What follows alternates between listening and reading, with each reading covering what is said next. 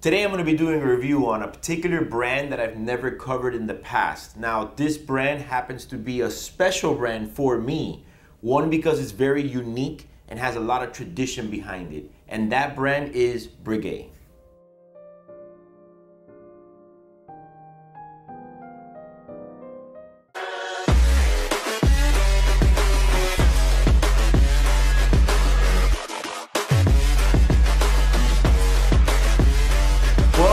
We're back at the original studio, square one, where I used to do my old videos. I figured we'd do it a little bit more throwback with less of the glitz and glamour, just because I wanted to focus more on the brand. Now, Breguet is a very, it's a different brand. It's not for everybody, but it has a lot of tradition in watchmaking behind it.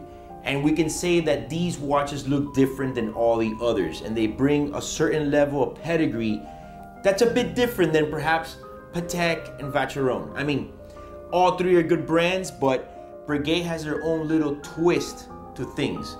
They have a lot of ingenuity and, like I said, a lot of tradition. Now, the particular model that I have here for you is one of my personal favorites, and it's the Marine Chronograph. So the first thing that for me is striking about these watches is just the way that they look. They're very sporty, but they have a very European flair, in my opinion. It's just not something that you see all the time. One of the main things that the sports model has that always grabs my attention is this coin edge that the cases have all the way around, which gives it that textured look.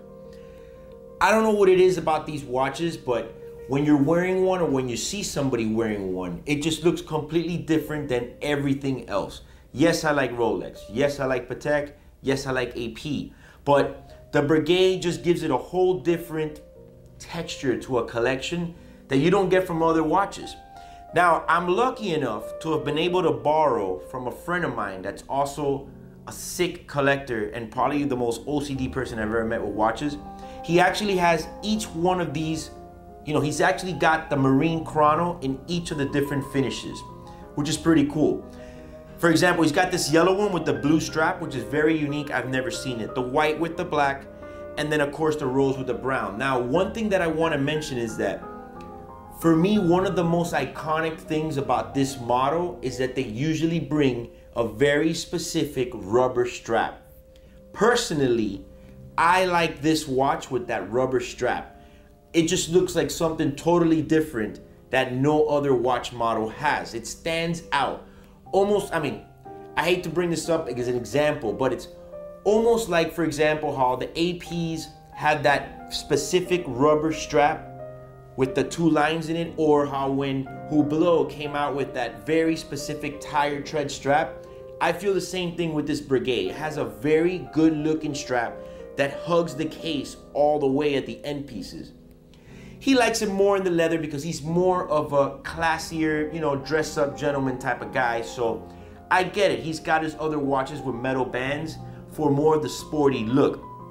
But that's one of my favorite things about these watches. Before I even go to the case and the movement, I want to also point out that Breguet has one of the most impressive clasps in the game.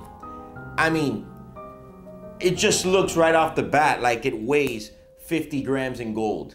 And how about these things right here? It's just so perfectly executed that for me, it's just very tasteful, very classy. But the clasp of a Breguet is something that's always grabbed my attention because it just looks so well made. They didn't skimp out at all with the gold. Now, as far as the dial layout goes, very traditional with the Roman numerals, and I like the different colors that they use to make it pop. If I had to choose one between all three of these, originally my favorite one was the rose. But I guess if I had to choose one, it would straight up be the yellow gold. There's just something about the contrast in the colors that for me really does it. If they were actually able to make a dark blue rubber strap for this watch, I don't know, it'd just be like a game changer for it. And the buttons and stuff on this watch are goes with the whole layout of the watch. Crown, very traditional. Almost all the Breguet sports models have the same crown, which is iconic. Push buttons have a little bit of a twist, look great. This is not a really in-depth review, you know how I am. I don't get so crazy into the whole thing about it. One of my favorite things, as stupid as it might be, about these watches is the way that the automatic rotor is in the back. Killer look. Since it has the whole marine theme, the way that the rotor in the back is cut, it looks like a seashell. Has a very aquatic marine life, you know, look. And I don't know, something about it for me, just that makes it so unique. Almost looks like a Nautilus, you know, what actually a Nautilus is. But the rotor in the back is one of my favorite things about this model that really looks different. All the movements for Breguet have incredible finish. So if you ever had the time to sit there and stare at one, there's plenty to look at. They're good looking, well finished, well made watches. So let's talk about prices. The retail of these watches are $31,500. And if you're gonna pick one up pre-owned, you can probably be in the high teens, even the very low 20s, which is a good watch. You get a lot of bang for your buck. And again, for me, it's just more of a conversation piece, and it's just a really classy looking watch. I'm telling you, like the difference between this Prezi I have on and this is like worlds apart. It's just completely different.